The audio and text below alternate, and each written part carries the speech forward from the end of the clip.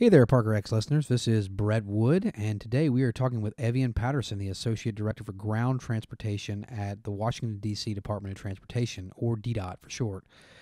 In today's conversation, we're going to nerd out about using data to set policy and price, community planning for D.C.'s neighborhoods and how that's evolving the area, the rapidly changing curb management spectrum throughout D.C., an example of that change, and partnering with T&Cs to manage the curb in DuPont Circle, tackling all the new micromobility elements that are landing in the community, performance pricing and asset-light concepts and how that's changing the way people access the curb, and just in general, why it's fun to be in parking right now. Hope you enjoy.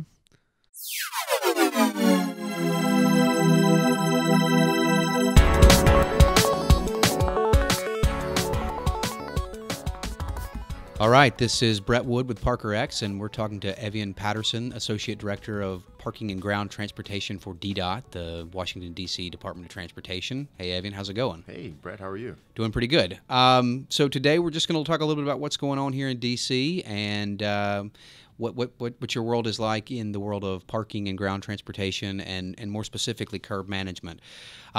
Just to get started, how did you get into this role and really how did you get into parking in general?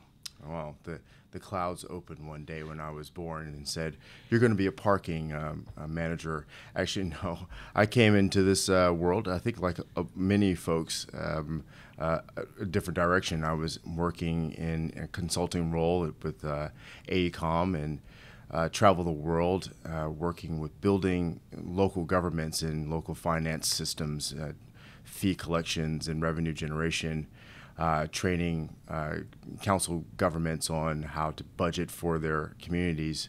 That was gruesome work for a while. I was in not so many great places, pretty rough environments like Iraq and Afghanistan, and decided I needed a change. I was really interested in local government still and local government development, and I saw an opportunity here at DDOT to come and work on the meter revenue analysis piece.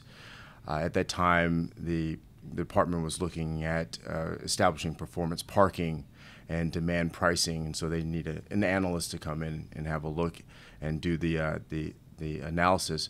So I came, and within 6 months, my managers left, and I was stuck with stepping into a leadership role, especially from having some background from before.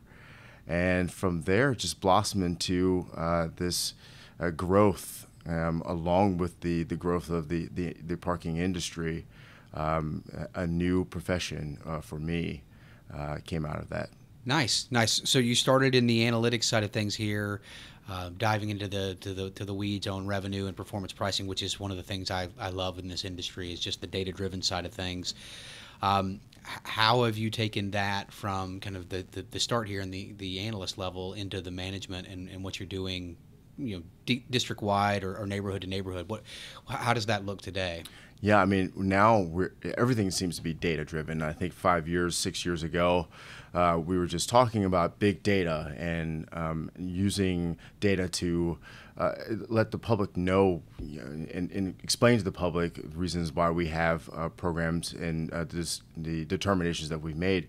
That analysis helped build a greater need in the District Department of Transportation around understanding our curbs, especially when we're going into neighborhoods and talking about your management issues, parking management issues, or the availability issues. We found ways of using the data to depict the real situation and help the communities come to an understanding and getting them involved with this sort of planning piece with parking management. From there, it blossomed into building even a data center here at the District Department of Transportation. And now it seems that we have to have this data and analytics as part of any of our decisions that we've made in parking. And I think we've seen that, of course, across the industry as well. That's right. And how are your neighborhoods, your business owners? Have they responded positively to this data-driven approach? I mean, it seems like it's more transparent when you can come to them and say, "This is the reality of what's happening." You know, merge with the perception of what you think is happening. Have you found that that's been pretty successful? Absolutely. Actually, one of the best stories that we have out of the using data with communities was when we were planning in one of the very traditional neighborhood in the district, where they said, we have a parking problem. There are commuters that are parking on our streets. They're not moving. So we came into the community. We said, okay, we'll do the count. Let's go pick a few streets. And let's look at the plate information of the vehicles that are there. Let's just do an occupancy study and join us in this. From that data, we found that it's not actually the Maryland and Virginians that were parking up their streets. It was actually their neighbors who were leaving their cars all day long. That's right. And not moving them. So those issues of supply and demand, they came to understand, oh, this is what we deal with, and why we can't just throw up a sign, or why we can't just put enforcement out. I mean, well, who are we enforcing? Your neighbor. Yeah. Who also needs that parking spot, likely, right? right? Yeah. So it's fascinating to me that the same kind of conundrum when you go into a business district, like they complain about people parking all day on street, and it's the business owners and the employees. Absolutely. Your business is right around the corner, and you're parking all day in front of the coffee shop. Yeah. So, but that's great. You can tell the story and come back and say, well, this is the actual problem and the magnitude of the problem. So, in your day-to-day world here, parking and ground transportation. What is the predominant theme these days of things that you're dealing with, like, that's just driving you crazy? Well, you mean, this is parking, so everything drives us crazy, right? Yeah. It just depends on how you deal with it each day. I think the buzzword these days is curbside management, and reason why we talk about that is because we're trying to fit so many uses into one curb. That's right. And we, a few years ago, we were talking about the scarce resource of parking and why it was important to have turnover and availability, and using pricing as a mechanism for creating that availability. But now we're like, okay, we've got vehicle storage, and we have commercial loading, and we have passenger pickup and drop off. We've got micro mobility, everything that just keeps coming, and we've joined the transportation world, like getting more integrated with transportation planning and network design, and sort of that prioritization, corridor prioritizations.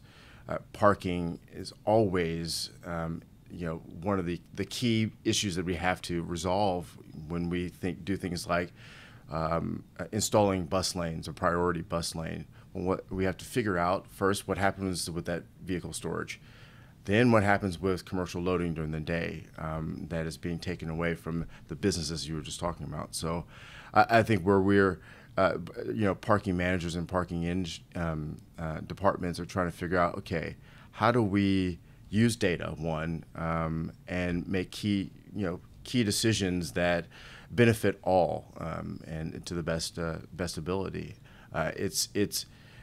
We haven't found the silver bullet for parking. Now we have to find the silver bullet for allocating the space. That's right. And what's fascinating to me, you mentioned, a few years ago, scarcity of parking was the number one thing, and the script is almost flipped, right? Like now I hear people saying parking is not the number one priority at the curb, like loading passengers, whatever it may be, becomes the number one priority because it's important for business vitality, it's important for neighborhood growth, whatever it may be, and that changes street to street. Like right outside the front of the building here, there's one, and then around the corner there's another need. So it's a delicate balancing act. So take me through how y'all are thinking about curb decisions. Like what drives the curb decision when you're making decisions about allocating those spaces? I think, and I just wrote down this, a key thing that we are focused on in the district is, the access piece. And why our tagline for Park DC is access matters. And why that matters is what makes a productive curb now is how many people you can get there safely, and the trade-offs that we have to make between a single occupancy vehicle versus a a bus loading Right. or versus a rideshare loading.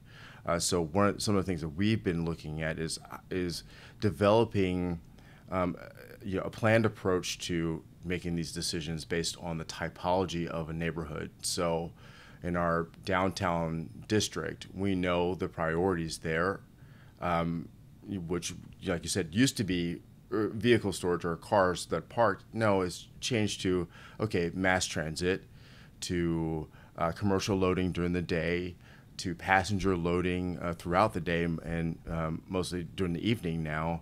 And also, how do we promote other modes of mobility, the multimodal approach, so that they're able to safely traverse the busy area. Couple that with maybe a neighborhood that's near the business district, a mixed-use neighborhood that has increased in residential density, more businesses. So we have to make different decisions based on the sort of typology of a neighborhood. And that would be different than if you're in just a pure single-family dwelling neighborhood where just a few mom-and-pop stores. Yes, there needs some commercial loading, but that's where the priorities may shift a little bit more. But the challenge here is that we want to welcome all the uses, right? The mobility, the scooters, the mopeds, putting in bike lanes. We want to welcome and help manage the commercial loading and delivery of people and goods. And at the same time, we still want to give you some parking access. It's just that's sort of dwindled just a little bit, depending on the area. That's right. That's right. And the interesting thing is, I mean, you kind of mentioned how neighborhoods change, districts change. I mean, in today's world, they're changing so rapidly. Like I was probably here 6 months ago, and your district here, there's more multifamily coming out of the ground. Mm-hmm. And I wouldn't have expected, like, where are they going to put these people? But right. It changes so rapidly that I'm imagining your job is not something where you figure it out and then you forget about it for a little bit. It probably is a day-to-day occurrence of making those changes. You gave a really great presentation a couple of years ago at IPMI about some of that type of decision-making that y'all have done, especially in the nighttime passenger loading perspective. And I think it was up near DuPont. Mm-hmm. Is that right? That's correct. Talk about that a little bit. Yeah. I mean, so those decisions that we had to make, DuPont is a major tourist destination here in the district, and also in the evening, sort of conversion to a nightlife economy. Just south of DuPont Circle and Connecticut Avenue, there are a number of bars and restaurants that around the 10 p.m. hour see an increased patronage of bar goers. Just going out and enjoy their nights. The Golden Triangle bid brought an issue to us that said at 2 a.m. We were seeing increased traffic congestion. We're seeing pedestrians spilling out of the bars and restaurants into the streets, creating conflicts with the vehicles and with transit lines. And this is an issue that perhaps you guys should look at. And so we came out and did some observations, and we found that part of the conflict is because pedestrians were in the street looking for their rideshare or their taxi. They're on their phones, literally in the middle of the travel lane looking for the vehicle. So we opted to try the removal of parking at 10 o'clock and from 10 to 2 a.m. Peak hours, Thursday through Sunday, to create more space for those safe passenger loading activities. So for your rideshare, Uber, Lyft, or Via, for your taxis to access, and also maybe your grandma who might want to, she's being nice, she wants to pick you up, right? Make sure you get home safely. That's right. And it proved to be, a positive, solution. We've heard from the rideshare companies that it improved their passenger matching, less dropped calls. We saw an improvement in the traffic flow. We still have our issues with enforcement and people just disobeying the signs. That's something that I think we all have to deal with. but it also set the foundation for us determining other locations in the district and developing a newer program called the Pickup and Drop-Off Zone program, where we've used, again, data-driven decisions to determine optimal places on the curb for safe drop-off and pickup of passengers. And that includes just the removal of a portion of the parking just to facilitate that loading. That's fantastic. So are you working with the TNCs, the Uber, the Lyft, the Vias to monitor that data and define those locations? Yeah, I mean, we worked with them through a third party. It's actually a great partnership with Shared Streets. They collect data from the Uber and Lyft and also via companies and aggregate and anonymize the data and provide us with hotspot analysis of locations where they've seen increased drop-off and pickup over a span of a time of day. So those are the ways we've gone through and we're able to rank the locations and look at, again, the typology of the neighborhood. And we're able to say, okay, here's an area or a location that we can perhaps remove the parking again to create the space for drop-off and pickup. That's great. And so, I mean, do the TNC companies, I mean, they then, much like if you were at the airport, they direct somebody to be picked up in that general vicinity versus some randomized place on the curb? Yeah, we're heading towards that direction. Okay. I think that from my perspective, I think you have to create a network of locations, which that's what we're working on building. And when you build that network, the network meaning how does it make sense on route planning for the TNCs, and then we can start to promote yes, we've built it, now use it. And the TNCs are willing to work with us on that and actually constantly ask us, where are your new locations, so that we can put that in our apps or we can put that in our route planning. So if we're going to places like DuPont, we're going to places like 14th Street and U Street, that we can direct customers to that area. So that's something that we're developing and planning for. That's great. And if you can at least capture like the drop off or the pickup, like the pickup's the big thing.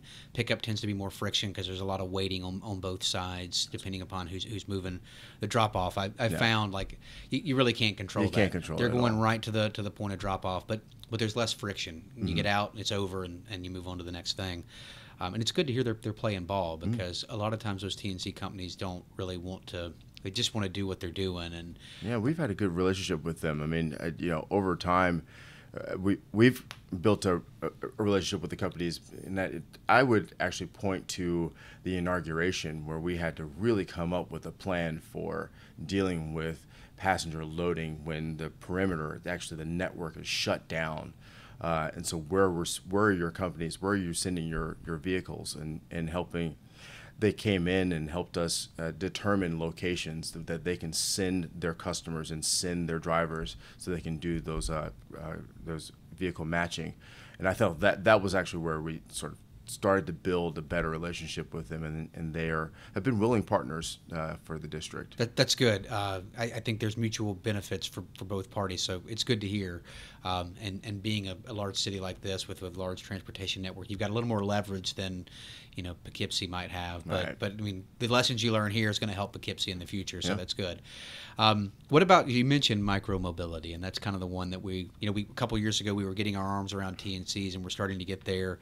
How is the micromobility boom occurring here in D.C., and what's going on? Well, it's very interesting because you see a lot of departments and some other jurisdictions that have changed their names from curbside management and mobility. Because whenever the micromobility or new modes come online, there's always a question of where to put them or where they're stored, and that's one of the issues we have here in the district. Yeah, we love scooters. It's a new way of getting around and a new mobility option, but the public is concerned about the scooters being left on the sidewalk or in the accessible path, and the potential hazards and trip hazards. So scooter companies are trying to figure out ways of either encouraging their customers to be better users and be more mindful and not to leave it in the sidewalk, But where we're looking here in the district and say, how about this? Why, if we're in the business of allocating space, why don't we look at allocating a space for micromobility as well?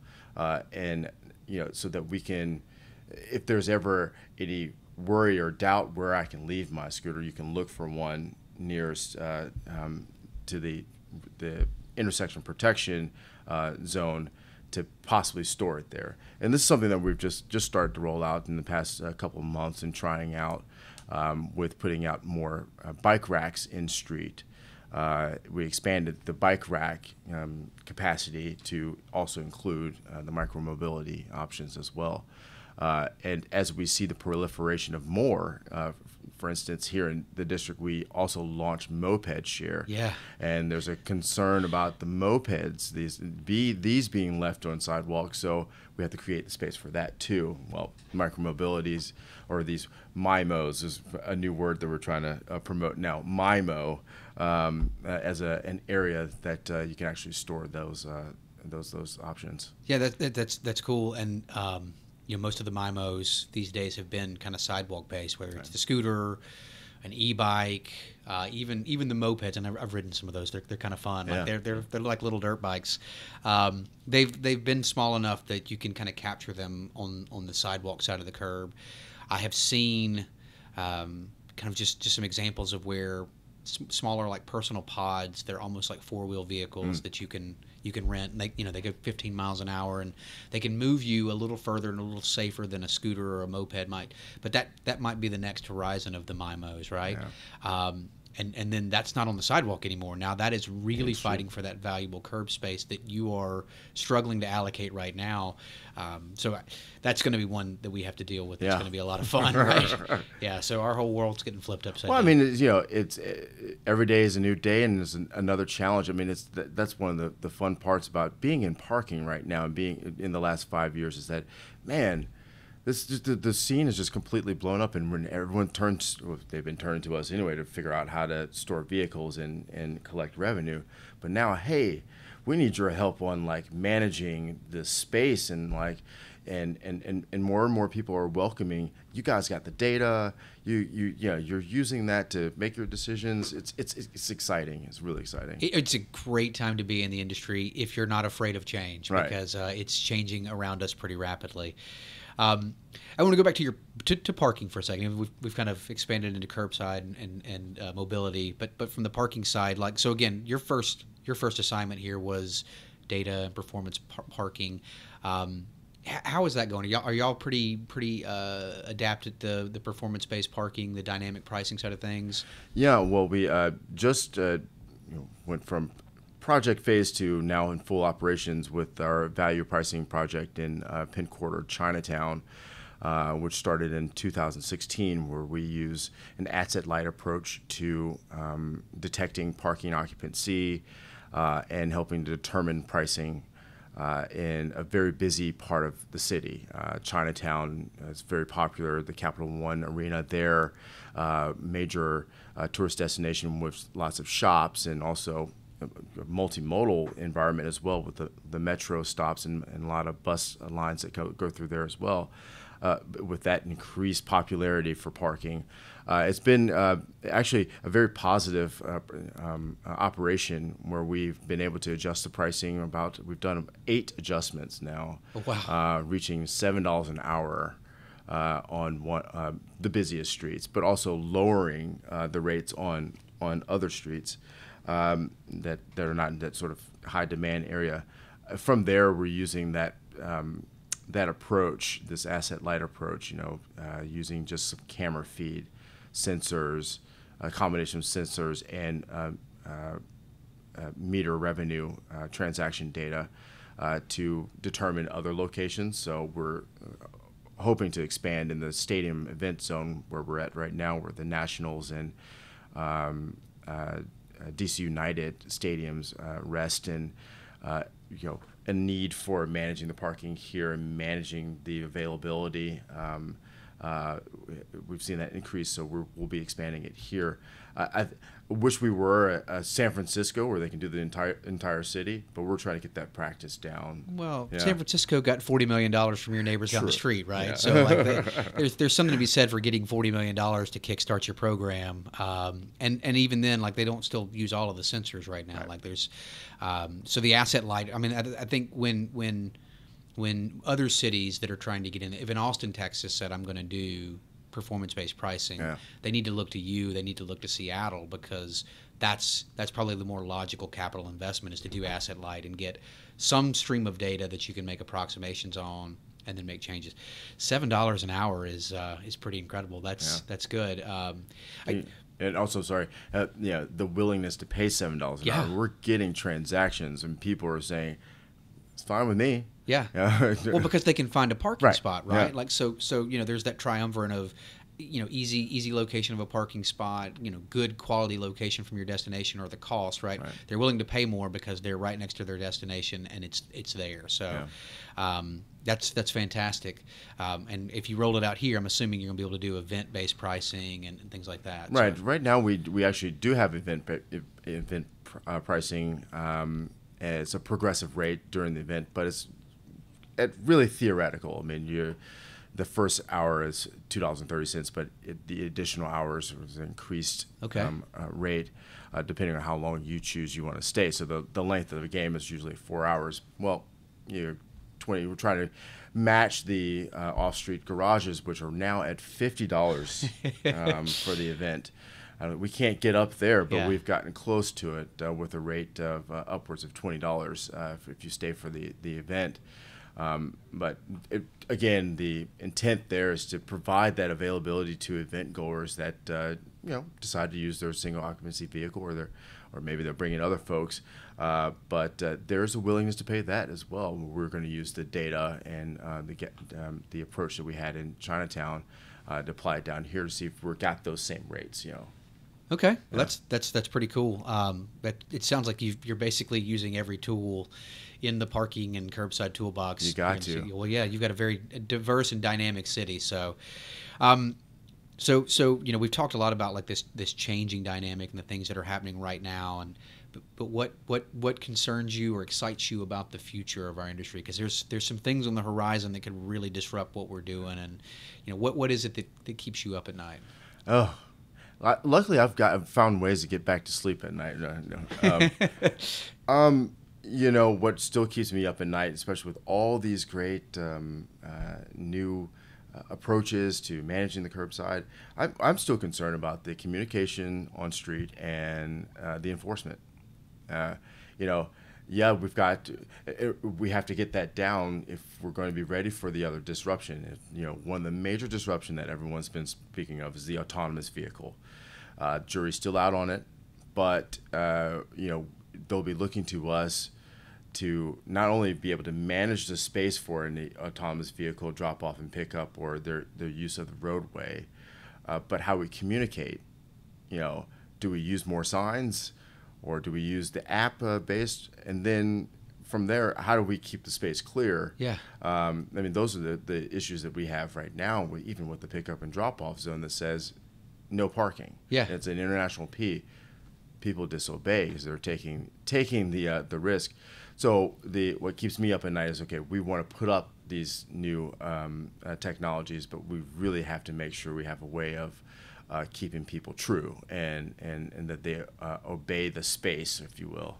And we can't rely on our just traditional way of enforcing because we just don't have the labor resources for it. You'd have to hire 10,000 people, Absolutely. right? Yeah. And I don't know, we just don't have, no city has that money. Yeah. So I was talking with Brandy Stanley, who's out in Las Vegas, and they did a pickup drop-off pilot, in downtown for everything you're talking about, Uber, Lyft, Via, all those folks.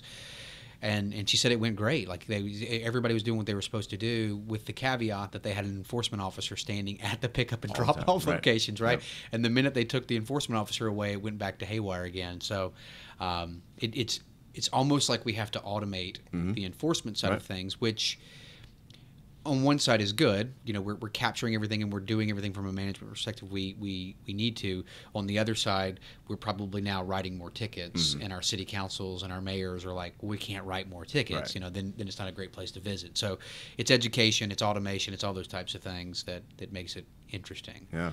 Yeah. So the autonomous thing. I think what's interesting is you're already doing stuff from the curbside perspective that's going to drive success from an autonomy perspective. So everybody thinks that autonomy is going to be, Google owns a fleet of cars, or Ford or Uber, whoever owns a fleet of cars, and you jump out, I jump in, and it never stops moving.